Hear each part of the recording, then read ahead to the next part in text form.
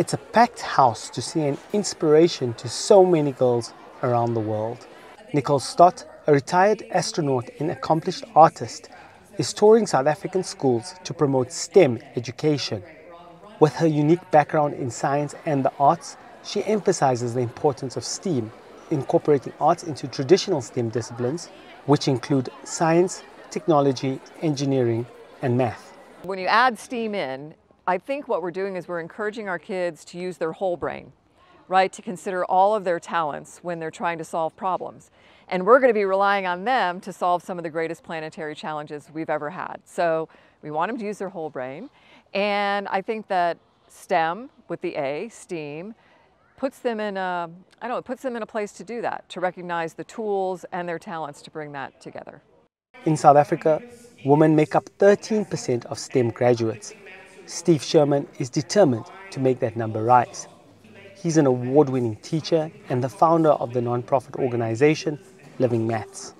If you look at the number of scientists, there are too few women in that field. They are underrepresented, and possibly it could be that some of these students don't feel that they have what it takes because they only see male role models. So you bring out a woman role model, and all of a sudden students start to see someone that they can relate to, and that is critical when it comes to motivating them and getting them enthusiastic about following a career in STEM.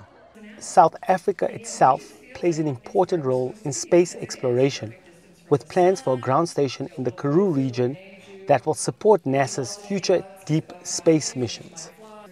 9th grade student Azra Ilogru says Stott has been an inspiration to her and her friends.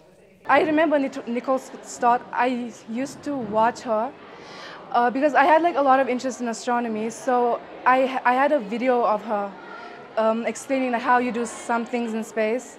And now seeing her here is really joyful.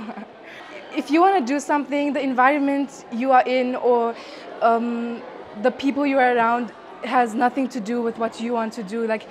As long as you have your hopes high, you can do it. Buckle up, South Africa, because the future of science and innovation is about to launch, powered by the unstoppable determination of young minds. Zeri Kasim for VOA News, Johannesburg.